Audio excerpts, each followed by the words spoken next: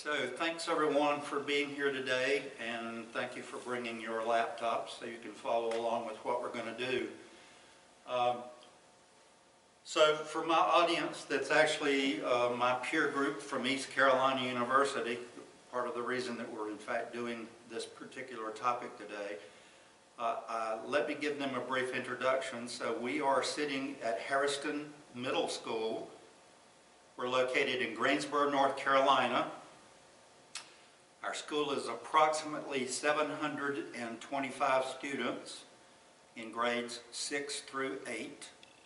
8th grade being our largest grade. I think it's somewhere in the order of 230 or somewhere in that ballpark.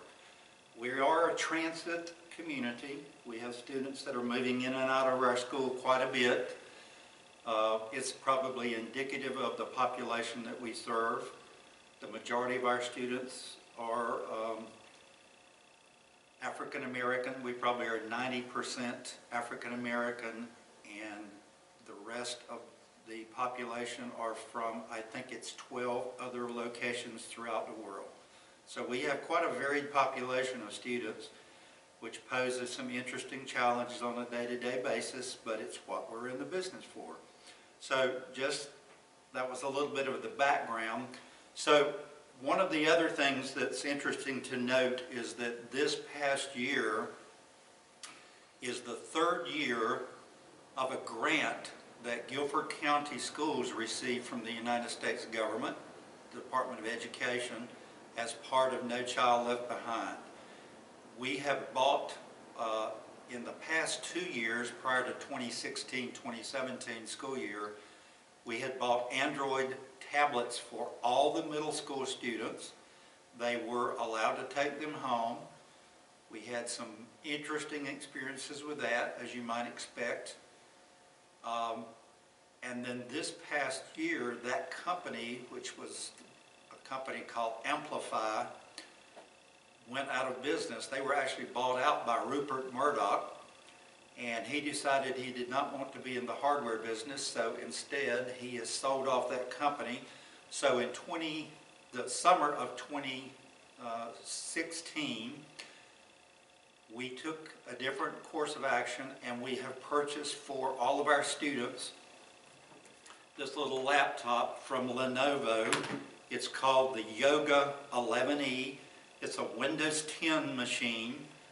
It's a very high-end functionality. It's a device that can actually become a tablet by folding the screen up and using the device as a tablet, or, as you see, full functioning keyboard and becomes a laptop computer. So in terms of versatility, this device actually has proven itself to be very effective. Now, in addition to that, all of our students have the newest version of Office, Office 365.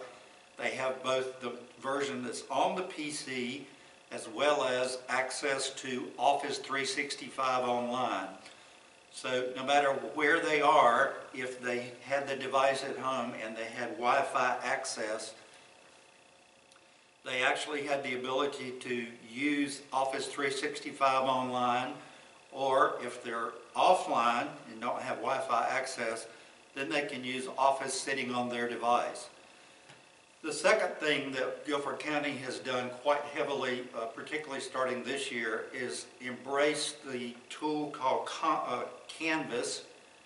It's a course management software product, and all of our teachers have been trained on that tool, and they develop their course content for each one of their classes. They're able to develop lesson plans. They develop assignments. The students were able to respond and return that information back to the teacher. That information then can be populated directly into Gradebook, and therefore it can minimize the effect of the work that generally teachers are involved in getting their grades recorded. So for those people who have taken advantage of that in the classroom, those teachers, and have really begun to use that tool and learn how to operate it, they are seeing quite a bit of reward from that. And we have several teachers that have become very proficient in using it.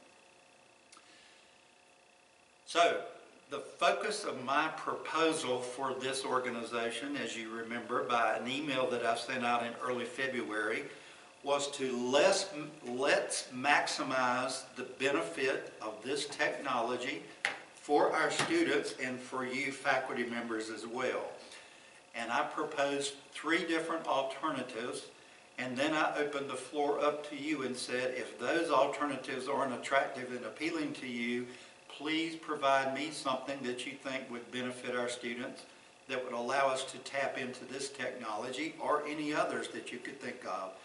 And I would embrace that. But as it turns out, I got no feedback in terms of other projects that you folks would be interested in. So we're going to focus in on the voting of the 3 proposals that I made, and I will tell you that of the responses that I received back, the majority of the people made a selection of a particular topic that I'm going to talk about here in just a second.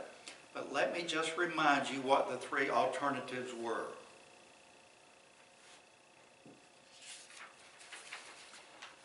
The first proposal that I made was let's maximize this device as a research tool, because sitting on the device that you can probably see from the screen is a product called NC-WiseOwl.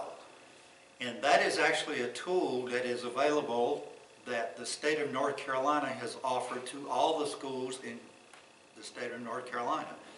And the powerful piece about that is they focus their attention at the 3 different grade level breaks. So there's an elementary level break, a middle school break, and a high school break. And within each of those, we are able to focus in on a set of tools that would benefit students depending on which one of the populations that it serves. So in our case, obviously the middle school. And I'm going to go into that in just a moment, because this proposal is actually the one that was selected by your voting efforts. So to remind you again, using this as a research tool and maximizing it by learning how to really use the product called NC-WiseOwl. What I'm intending to do, as I'm going to tell you momentarily, is to offer our students a little handout that will summarize each of the features of NC-WiseOwl, all the databases that are out there, and when and how to access them. And then I would build them a little study on how could I go about doing a research project focused on, I'm going to try to do one for each of the core curriculums, but I'm going to start off with science, since that's my background and the thing that I can draw from quickly, and show them how they would go about using those particular databases inside of NC-WiseOwl to do a research project. All of these, by the way, are going to meet various standards that we're going to talk about here in a moment. But again, let me remind you of the proposals. So I'm reiterating this. Proposal number 1 was called The Laptop as a Research Tool. Let's see how it really works, focusing on NC-WiseOwl. Again, that was the one that received the most votes from this group, and so that's the one that I have opted to spend my efforts on. The second proposal was called Bridging the Information Gap between Harrison Middle and the Greensboro Public Library. We basically don't have a strong relationship, and it's not just our school, it's in general. This is one of the problems that the literature is telling us as we go through this, that often we are sitting in our own little isolated islands, and yet our students may draw from each of those places at any point in their academic career. But we don't necessarily communicate strongly with one another to let's say, for example, the Greensboro Public Library and and the branches that our students would particularly go to, and there are 3 of them, they don't necessarily know what projects we're going to be working on. But if we had a stronger relationship, if we collaborated a little bit more with them and gave them a bit of a heads up about course content from each of our core subject areas that we're going to be focusing on, we could offer our students alternatives, and that would be a way that we could bridge that gap. So that would have been what the second proposal was that we didn't vote on. But it's not something that I'm going to say we're not going to do. It's something that I personally would like to see us do. And if I can find the time, we're going to start doing some of that. The third proposal was called a resource listing from the Greensboro Public Library branches that would help our students with their informational needs. So it sort of piggybacks on the second proposal, but what is actually meant by this particular one is to develop a little brochure, handout, canvas course, something that would be a tangible item that our students could then draw on when they had a big research project. And if we did not have the materials physically in this room, then we could offer them the alternative of going to one or more of the branches and letting them know in, for example, the main branch of the Greensboro Public Library, what and where would they go to find course material on this particular topic. Or if it were the Chavis branch, what did they have versus what did the main branch have. So again, this is another one that while we didn't vote on it, it is something that I do think would benefit the students, and if I could find the time, I'm going to spend some time and effort to do that because I think it would benefit them. Not just at the middle school level, but what I'm intending for any of these projects to do is to enhance their middle school experience, but because I worked at the high school that most of our kids will go to, Dudley, I know that when they reach the high school level, there's an absolute demand that's going to be made upon them to do a research project. It generally falls their senior year, but it builds from their freshman year on. And we offer courses, or Dudley offered courses on how to do research. They stage it so that the kids get experience a little bit at a time. They learn how to use the reference tools like ours here. They have a bit broader selection at the high school level, obviously. And so they are introduced to the process and the tools. And if we were to get them acclimated stronger here, then I think it would just be a natural movement to learn even more of how that works at the high school. So again, something I would like to be able to do down the road.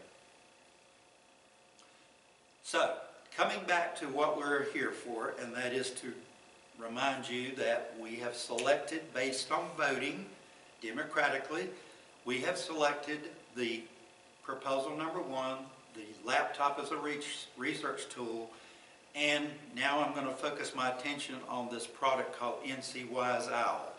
So on all of the laptops, and if you look at your desktop of your particular device, you will see this icon that's called NC Wise Owl. And if you double click on it, it will open it up. Get it one more time. Double click it. Thank you. You will see that it actually interfaces very quickly with the various levels of the grades that we're in. Or if you were interested as a professional, they offer a link into some of the professional literature that can also benefit you in the classroom. It may be resources that focus on your particular subject area. It may be resources that talk about how to teach the kids how to write in MLA style, how to cite references, etc. So a lot of interesting tools that are available.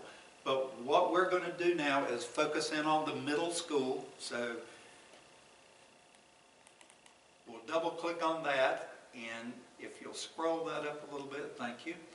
What you're going to see is all the alternatives that are available to our students. These are databases primarily that address particular areas or broad subject areas that are dealt with, let's say, at the encyclopedia area. For example, Britannica is going to be one we're going to look at here in just a moment. Each one of these are free resources that, again, the state of North Carolina is paying for us to be able to use. and they really are powerful tools. They actually are more up to date than the tools we have in the Media Center, and the reason, of course, is because they're not out of print. Almost exclusively in the case of science, for sure. The minute you print a book, you're going to be out of date because something is going on constantly in the world of science, and we can't necessarily capture that information in print form quickly enough. While using the online versions, we are much more up to date because everything finds its way online first, and they become the vehicle that creates the print form. So the fact that they can get these incredible tools is really such a benefit for them to do research with. NC Wise Owl, by the way, stands for North Carolina Online Windows for Learning. It is a subscription-based service, and they pay quite a bit of money for this. We've been paying for this tool since 1999 in the state of North Carolina. It's probably much more heavily used at the high school because when I was at Dudley, I sure saw them using it quite a bit. One of the many reasons that NC Wise Owl is really much more beneficial for our students fall under a series of criteria that I just want to casually mention because I do think they are significant to know about. One of them is quality of information. It's information that's on the internet is often unreliable, and as we well know from the politics of the moment, a lot of fake news is out there, and there are a lot of fake resources out there. Many of them are an attempt to get you to pay to use their service, but it doesn't necessarily guarantee that the information being provided by that particular vendor is as grand as some of the ones that we're going to be talking about here. In fact, often it's not. And moreover, most of the materials that are not controlled, I'm going to say controlled in quotes, that hasn't been really analyzed, sifted through, and looked at from a series of professionals who care about our kids. These tools, that has actually been done for. So anything that has found its way in NC Wise Owl, a group of professionals have made the determination that these are products that would benefit our students, and they are certainly products that will meet the social needs that we want our kids to be exposed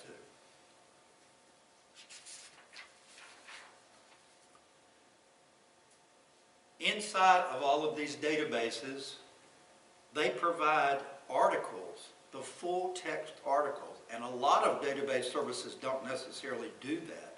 What they offer you generally is the abstract, and then they want you to pay to use the full text of the article itself, and some of those can be quite expensive. I know from the East Carolina experience. We have that same benefit with the tools that we use online off of the library on the campus at East Carolina, and the same is true for other academic institutions. But if you do that just generally going online outside of the scope of a university, just using online services, some of those articles can cost you up to $100, particularly in the world of science. So it can be quite expensive where they're already paid for as part of the agreement that the state of North Carolina has made with NC Wise Owl organization. So direct articles from magazines, from online encyclopedias, from other reference sources, and a variety of sources that are generally only available to paying customers in the examples I just cited a while ago. The second reason that we would want to use this is just based on economy, based on the fact that by purchasing databases at the state level, because we have such a large population of users, the state is able to achieve economies of scale because they're able to lobby and negotiate best prices because of the sheer number of people that might draw and use that particular source. So the vendors of those materials are much more readily in a position to work with the state, and the state then can provide that to our students, which again is a huge cost savings for us as consumers. Perhaps the single most important reason for using these tools is the safety question. Because the World Wide Web, as we probably know, was never intended to be a K-12 education resource tool. And as we all know from our own experiences using this, if you pose a Google query or a Bing query or a Yahoo query or whatever search engine you use, you very likely are going to find yourself meeting some content that might not be something you would want your children to look at, and not that we would want our kids to look at either. We already know we have enough trouble keeping them off the gaming systems with these laptops. But even worse are some of the videos that I have seen, music videos, and even more than that, some of the porn sites that can find their way masked as something legit when in reality they're not. But because of the safety issue that is surrounding these particular products, we can be assured that those professionals that have gleaned the positive information and applied it into here have pulled all of that stuff out of the way. We don't see any advertised content and nothing that's not age appropriate for this group of students. Finally, they offer them tools to help them use each one of these products that we're going to take a brief cursory look at. And we're going to move there now. We're going to start with something called Britannica School. By the way, just to mention this, if our students have their device at home, when they use these products, it actually requires a password. And every year, Guilford County Schools / the state of North Carolina, I'm not sure which one it is, I think it's the state, alter that password, and we can provide that to our students. Students can use as they do their research paper. Okay, so coming back now, this is the set of tools that I now want to help our students be able to use. And again, my proposal is going to be that as time now goes on, I'm going to put together for them a little brochure, handout, something, cheat sheet, that will summarize in terse words, not as long-winded as I've been in this publication that I'm doing here, but just to cite for them what this stuff is about. Let them have that and walk around with it. Let them take it to the high school. Let them keep on using it from 6th through 7th through 8th here, and really take advantage of that. So this is, in a nutshell, what you voted to help me do for our students and for you, the teachers in the group. So I hope that you see that there's benefit to be gained from this. We will be moving ahead very quickly now to put all of this stuff together and to make sure that it meets the needs of our students. One of the things I have done, and I'll just briefly mention this because my video needs to reflect this, I've done a bunch of deep research around the use of technology in education, and our students really have an advantage with this particular tool. A lot of the research has basically said directly that students coming out of poverty areas, like many of our students are, can actually get a jump start and overcome some of those obstacles by having access to tools such as these that I'm now described, and with a device like this one. So with all of these things in mind, John Keene, for example, one of the delegated deputies of the Department of Education, basically says the following, that through collaboration, a robust infrastructure, and personalized learning, future-ready district leaders are shaping the vision of how technology can transform learning for all students. It is my opinion that our Guilford County Schools leadership has, in fact, done a good job of that. They have for 3 years running embraced the integration of technology into the schools. And the focus, of course, has been, as you know, the middle school. I don't know what the present plan is for the grant. The grant will expire in December. I don't know if they're planning to revisit and to try to resubmit a grant so they could move on into providing these devices for high school level or elementary or where they might go. Hopefully they will. I really do hope they pursue it for the high school, because I think it's incredible that our kids have this tool, but the minute they graduate from us and head off to the high school, they don't have this available to them as freely as they did while they were here or at any of the other middle schools in Guilford County. What they will have is what we traditionally have in our computer labs, the desktop devices, and they'll have to come before or after class, during lunch, or when classrooms come in together. Whereas with this device, it's on 24/7 if they take it home and have access to Wi-Fi. So anyway, they do have this information. Publisher Ashley Wainwright, who's a marketing coordinator with a company called Secure Edge Network, has listed 10 significant reasons why students need, and that's in capital letters, technology in the classroom. Her proposal is that every student would benefit, and irregardless of socioeconomic status, irregardless of any other criteria, technology sort of becomes the leveling field for all students, because once they have a tool like this in their possession, and with the knowledge of how to use things such as NCWise OWL, everybody then is on an equal par. And that's one of many reasons that she thinks sooner versus later that the devices ought to be made available in the classroom.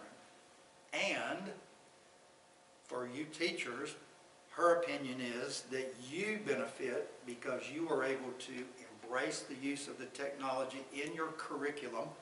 You're able to construct class materials around that, and obviously using Canvas, you're doing that now. So it's just one more backup to the belief that, in fact, the technology can serve our students better. Jonathan Becker presents a compelling finding in his research entitled Digital Equity in Education, a multi-level examination of differences in relationships between computer access, computer use, and state-level technology policies. Basically, Becker is saying that in many rural schools, where the majority of those students are African Americans or underprivileged students, they, in the past, have been less likely to have access to computers.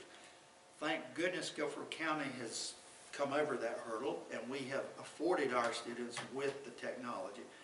And basically Becker says that for those locations where that has occurred, generally speaking, performance has gone up, test scores have gone up, and use of information has gone up.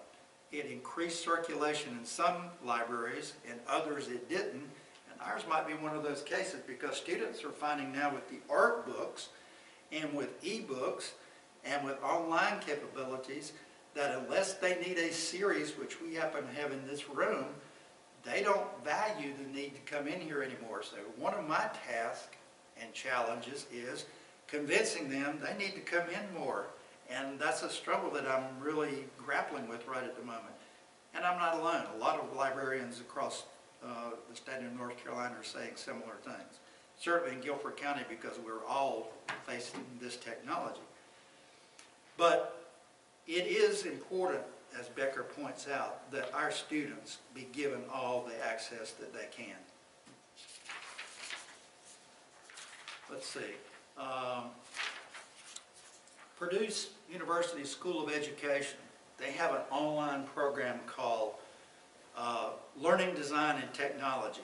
It's a master's program, and they pose some very interesting perspectives to challenge prospective graduate applicants. And one of the things that they say is the following: a 14th century illustration by Laurentius de Volenia depicts a university lecture in medieval Italy. It's a painting. The teacher lectures from a podium, not unlike me, at the front of a room while the student sits in rows and listen. For those of us who went to school in the 50s and 60s, that was our model. We had a talking head. And for me, by the way, as a teacher, that has been a struggle that I've had. Now, you know that that is definitely not the way that we go about our teaching, because our students look bored. They are bored and they're restless, and after a few minutes, they're ready to move around. But with the newer technologies, as Purdue says, students are now able to not only move about, but to collaborate and work together in teams. This is, I think, something that I don't ever remember doing when I was in school, and it's very commonplace for our students to do that now. Technology is one of the aids to do that, and they stress that very point, and that's the focus of their master's program. How do we integrate that technology, move those students around, and make sure that everybody's engaged? Farbury and Hicks in Colorado present a perspective that warns the educational community that inclusion of technology in the classroom might have a false perception. They state that many government and business leaders believe that technology thoughtfully integrated into the curriculum will provide students with skills necessary to complete and survive in the 21st century. End of subject. But you and I know that isn't true. That's only a piece of the puzzle. They still need the skills that you want them to have, that you are teaching to them on a day-to-day basis. This is but a tool. It's no different than when I bought my first slide rule. Yes, slide rule. I still have that sucker. I have two of them. I have a round one and a linear one, but it was a device that I could use in math. This is the device we can use in everything, but it is not the end-all and be-all, and this is the point that Farby and Hicks are making. This is not the final solution, but one piece of the puzzle. And that, I think, is part of our challenge as educators. How do we engage them with this and engage them also with the traditional learning that they need to take advantage of in the classroom? Okay, summing up, I do want to mention standards, because one of the things that this project is intended to do is to embrace the standards. And if I were to just pick an example of something that would let me use multiples of these, and I'm going to do that, what I'm going to try to do is to show through the definition of the lesson that I would develop, and I'm going to try to do this through Canvas, a science experiment or a science research task. One of the things I've been flirting with is have the students to research the following question: where do carnivorous plants live in the United States? I want them to know what carnivorous plants, I can say that word originally, carnivorous plants, what are they? How are they different from regular traditional plants? Where might we find them? And I purposely chose that because North Carolina is one of those unique places, I know you science folks know this, one of those unique places where we have multiple carnivorous plants on the eastern part of our state. So part of what I would give them as an assignment would be to develop for me a map and to pinpoint where those particular plants were. I want them to tell me the counties. So I want them to be succinct and exact. And using these places, I can find that information. I can put it on a map, and I could show you that in, New Hanover County, Cumberland County, and all those points east of Guilford County, there are 3 or 4 species of carnivorous plants. Some are about to go on the endangered species list. That's going to go away in the current Trump administration, but those plants are still going to be stressed, whether that list exists or not, because people are poaching them and they're selling them on the open market. And while it's against the law, they're still doing it. So I want them to understand those plants because they're very interesting and they're very unique, and the science community has started looking at them a bit more seriously in recent research that I saw in the last year. I want our students to appreciate that too. So we could cover a bit about mathematics. I'll have them do some calculations. Geography. Where do they grow? Like I say, North Carolina is a prevalent place, but we're not the only state, but we're the biggest state that have these particular organisms. And then to write something cohesive around that and work together in teams to talk about them. So I would try to embrace a number of the curriculum standards. And one of those would be SI1, which is sources of information. TT1, which is the technology as a tool. I want to tell us what databases they use. If they use resources in the media center, I want to know that too. RP1, the research process, I want us to find out. I want them to tell us what is the process that they use. W7.7, to conduct a short research project to answer a specific question, drawing from several resources and generating additional related questions for future research. I want them to see this opens some additional questions. For example, if they live in North Carolina, why do they live here? What conditions prompt them from being so prolific, I'm going to say prolific, on the coast of North Carolina? There are reasons for that, and I want them to understand that. It has to do with soils, it has to do with the plant communities they exist in, etc. Standard W7A, they gather relevant information from multiple print and digital sources using search terms efficiently. That's what this really lets them do. W7A, they quote, paraphrase the data while avoiding plagiarism and following standard citation formatting. Those things we talked about coming from those 2 databases. W7.9, they draw evidence from literary or informational text to support, analyze, and do reflection and research.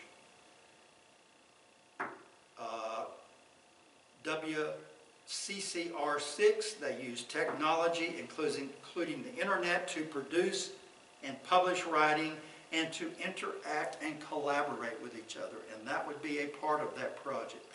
And then the final thing is W7.6, they use technology, including the internet, to produce and publish writing, and they link to and cite sources as well as to interact and collaborate with each other, including linking to and citing sources. So I think that we have a great opportunity, and I appreciate that your voting chose this topic, which is actually, I hate to admit this, was the one I wanted to do the most first. I think it opens a lot of avenues, a lot of doors. Hopefully it would help you in the classroom. Hopefully our students would benefit. And that's sort of the summarization of where we were and now where we are and what I'm headed to do. So thank you for your time today, and that concludes my presentation.